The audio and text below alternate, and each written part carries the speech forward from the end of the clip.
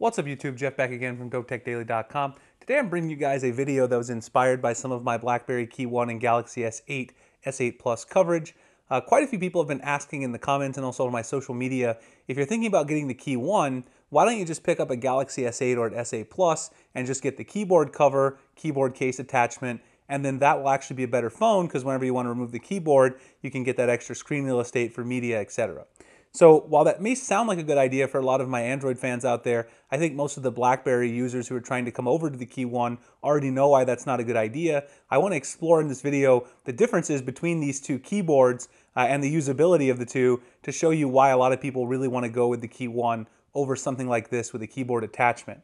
Now, I'm not going to do a full comparison of these two phones. That would be kind of silly. It's obvious that they're for two different audiences, but I'm just comparing the S8 as an alternative using the keyboard cover to getting the KEYone, which is something people have wondered about.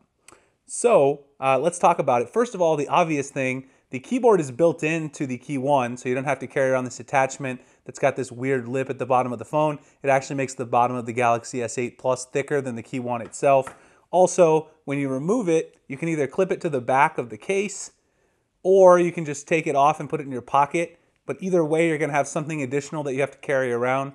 Another downside to the keyboard cover and case is that this is the only case that it really works with perfectly because it's got some little grooves along the side right here where the keyboard cover itself clips on. So obviously the keyboard being built in is just a huge advantage for portability. Most people who are buying the BlackBerry KEYone want the physical keyboard there at all times when they're typing.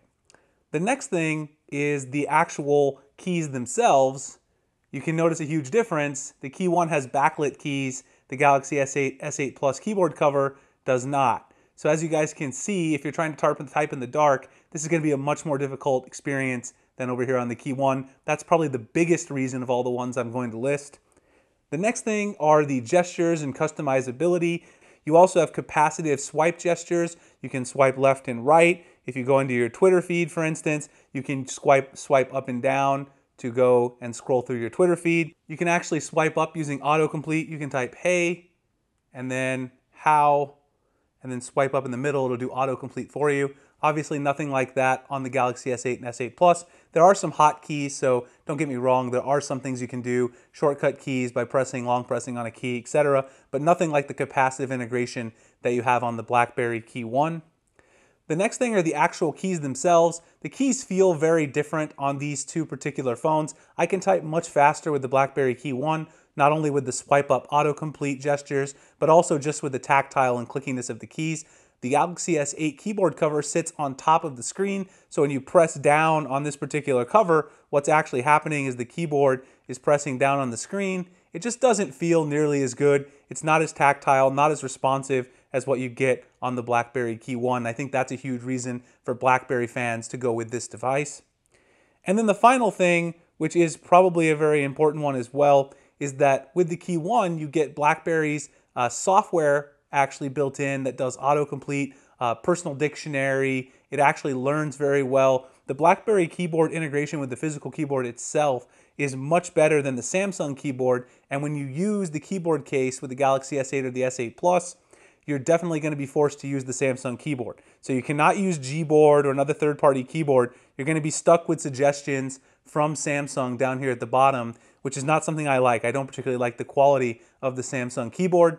And actually, if you notice, one thing I just noticed, this is on a side, you can actually see a little bit of the pink tint in my Galaxy S8 here. I finally see it next to the KEYone here. You can see it's got a little bit of pinkish tint. So I never noticed it really much until now because I was comparing it to other Galaxy S8s and my G6. But you can see that this one's actually so cool on the BlackBerry KEYone. I can definitely see some of the differences there. Still doesn't bother me when using one phone at a time, but it is there.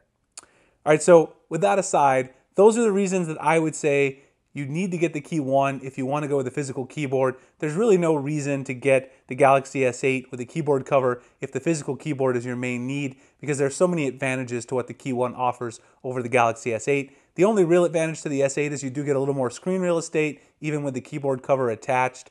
And also, of course, if you remove the keyboard cover, then you have that huge screen on the S8 or the S8 Plus for watching media.